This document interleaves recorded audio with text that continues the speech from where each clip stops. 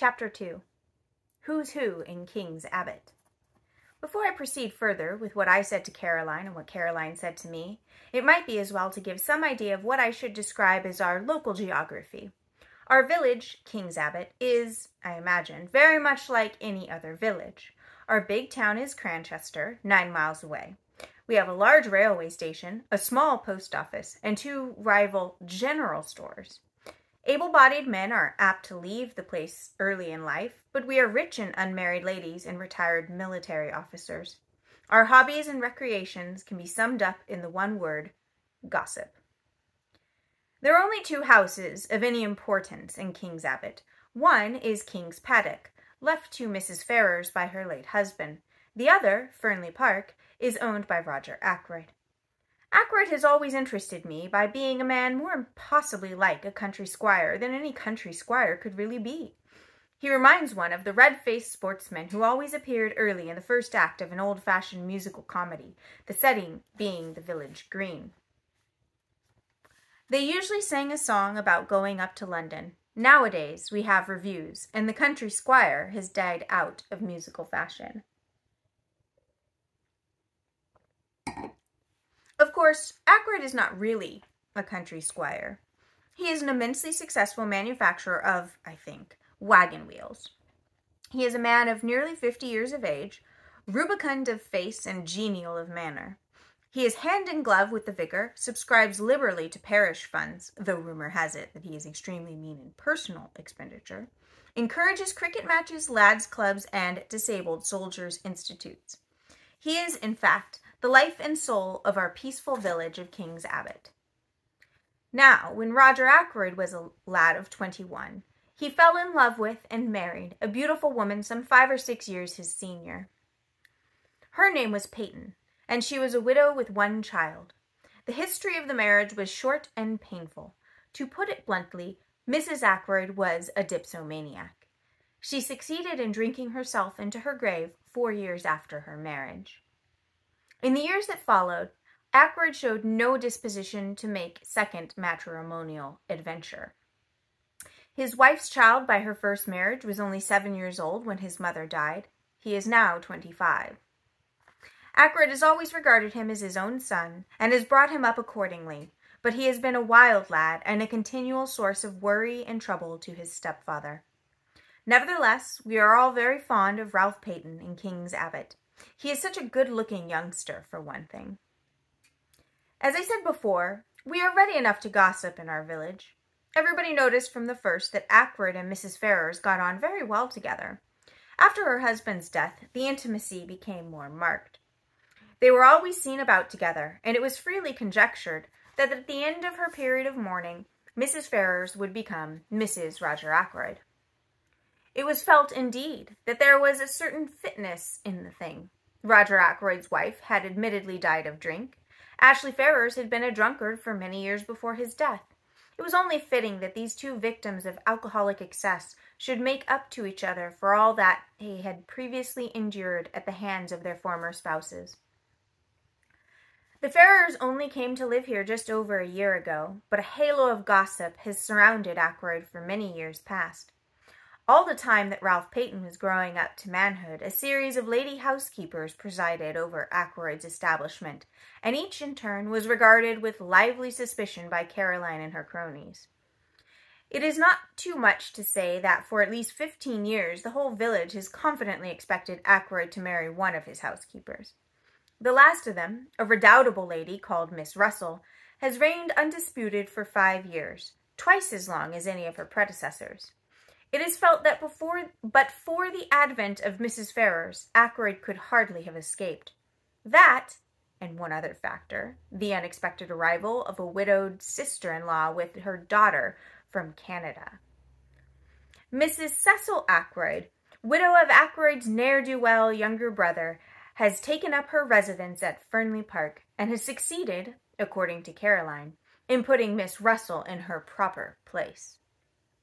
I don't know exactly what a proper place constitutes. It sounds chilly and unpleasant, but I know that Miss Russell goes about with pinched lips, and what I can only describe as an acid smile, and that she professes the utmost sympathy for Poor Mrs. Ackroyd, dependent on the charity of her husband's brother.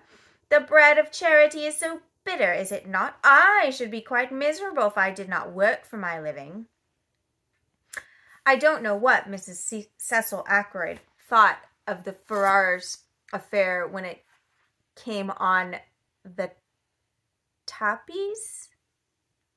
It was clearly to her advantage that Ackroyd should remain unmarried. She was always very charming, not to say gushing, to Mrs. Ferrars when they met. Caroline says that proves less than nothing. Such have been our preoccupations in King's Abbot for the last few years. We have discussed Ackroyd and his affairs from every standpoint. Mrs. Ferrars has fitted into her place in the scheme. Now there has been a rearrangement of the kaleidoscope. From a mild discussion of probable wedding presents, we had been jerked into the midst of tragedy. Resolving these and sundry other matters in my mind, I went mechanically on my round. I had no cases of special interest to attend, which was, perhaps, as well, for my thoughts returned again and again to the mystery of Mrs. Ferrars's death. Had she taken her own life? Surely, if she had done so, she would have left some word behind to say what she contemplated doing. Women, in my experience, if they once reach the determination to commit suicide, usually wish to reveal the state of mind that led to the fatal action. They covet the limelight. When had I last seen her? Not for over a week. Her manner then had been normal enough considering everything. Then I suddenly remembered that I had seen her, though not to speak to, only yesterday. She had been walking with Ralph Peyton, and I had been surprised because I had had no idea he was likely to be in King's Abbot. I thought, indeed, that he had quarreled finally with his stepfather. Nothing had been seen of him down here for nearly 6 months. They had been walking along, side by side, their heads close together, and she had been talking very earnestly. I think I can safely say that it was at this moment that a foreboding of the future first swept over me. Nothing tangible as yet, but a vague premonition of the way things were settling. That earnest tete-a-tete between Ralph Peyton and Mrs. Ferrars the day before struck me disagreeably. I was still thinking of it when I came face to face with Roger Ackroyd. "Shepherd," he exclaimed, "just the man I wanted to get hold of. This is terrible business." "You've heard, then?" He nodded. He had felt the blow keenly, I could see. His big red cheeks seemed to have fallen in, and he looked a positive wreck of his usual jolly, healthy self. "It's worse than you know," he said quietly. "Look here, Shepherd, I've got to talk to you. Can you come back with me now?" "Hardly. I've got 3 patients to see still, and I must be back by 12 to see my surgery patients." "Then this afternoon?" "No, better still. Dine tonight at 7:30. Will that suit you?" "Yes, I can manage that all right. What's wrong? Is it Ralph?" I hardly knew why I said that, except perhaps that it had so often been Ralph. Ackroyd stared blankly at me as though he hardly understood. I began to realize that there must be something very wrong indeed somewhere. I had never seen Ackroyd so upset before. "Ralph," he said vaguely. "Oh, no, it's not Ralph. Ralph's in London. Damn, here's old Miss Gannett coming. I don't want to have to talk to her about this ghastly business. See you tonight, Shepherd, 7:30. I nodded, and he hurried away, leaving me wondering. Ralph in London? But he had certainly been in King's Abbot the preceding afternoon. He must have gone back to town last night or early this morning, and yet Ackroyd's manner had conveyed quite a different impression. He had spoken as though Ralph had not been near the place for months. I had no time to puzzle the matter out further. Miss Gannett was upon me, thirsting for information. Miss Gannett has all the characteristics of my sister Caroline, but she lacks that unerring aim in jumping to conclusion which lends a touch of greatness to Caroline's maneuvers. Miss Gannett was breathless and interrogatory. "Wasn't it sad about poor dear Miss Ferrars?" A lot of people were saying she had been a confirmed drug taker for years. So wicked the way people went about saying things. And yet, the worst of it was, there was usually a grain of truth somewhere in those wild statements. No smoke without fire. They were saying, too, that Mr. Ackroyd had found out about it and had broken off the engagement. Because there was an engagement. She, Miss Gannett, had proof positive of that. Of course, I must know all about it. Doctors always did. But they never tell. And all this with a sharp, beady eye on me to see how I reacted to these suggestions. Fortunately, long association with Caroline has led me to preserve an impassive countenance and to be ready with small, non-committal remarks.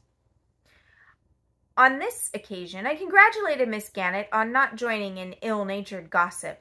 Rather a neat counterattack, I thought. It left her in difficulties, and before she could pull herself together, I had passed on. I went home thoughtful, to find several patients waiting for me in the surgery. I had dismissed the last of them, as I thought, and was just contemplating a few minutes in the garden before lunch, when I perceived one more patient waiting for me. She rose and came towards me as I stood somewhat surprised. I don't know why I should have been, except that there is a suggestion of cast iron about Miss Russell, something that is above the ills of the flesh. Ackroyd's housekeeper is a tall woman, handsome but forbidding in appearance. She has a stern eye and lips that shut tightly, and I feel that if I were an under-housemaid or a kitchen maid, I should run for my life whenever I heard her coming. "Good morning, Dr. Shepherd," said Miss Russell. "I should be much obliged if you would take a look at my knee." I took a look, but truth to tell, I was very little wiser when I had done so. Miss Russell's account of vague pains was so unconvincing that with a woman of less integrity of character, I should have suspected a trumped-up tale. It did cross my mind for one moment that Miss Russell might have deliberately invented this affliction of the knee in order to pump me on the subject of Mrs. Ferrar's death, but I soon saw that there, at least, I had misjudged her. She made a brief reference to the tragedy, nothing more. Yet she certainly seemed disposed to linger and chat. "Well, thank you very much for this bottle of liniment, doctor," she said at last. "Not that I believe it will do the least good." I didn't think it would either, but I protested in duty bound. After all, it couldn't do any harm, and one must stick up for the tools of one's trade. "I don't believe in all these drugs," said Miss Russell, her eyes sweeping over my array of bottles, disparaging. "Drugs do a lot of harm. Look at the cocaine habit." "Well, as far as that goes, it's very prevalent in high society." I'm sure Miss Russell knows far more about high society than I do. I didn't attempt to argue with her. "Just tell me this, doctor," said Miss Russell. "Suppose you are really a slave of the drug habit. Is there any cure?" One cannot answer a question like that offhand. I gave her a short lecture on the subject, and she listened with close attention. I still suspected her of seeking information about Mrs. Ferrars. "Now, veronal, for instance," I proceeded.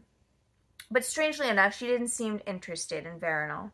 Instead, she changed the subject and asked me if it was true that there were certain poisons so rare as to baffle detection. "Ah," I said, "you've been reading detective stories." She admitted that she had. "The essence of a detective story," I said, "is to have a rare poison, if possible something from South America that nobody has ever heard of, something that one obscure tribe of savages used to poison their arrows with. Death is instantaneous, and Western science is powerless to detect it. Is that the kind of thing you mean?"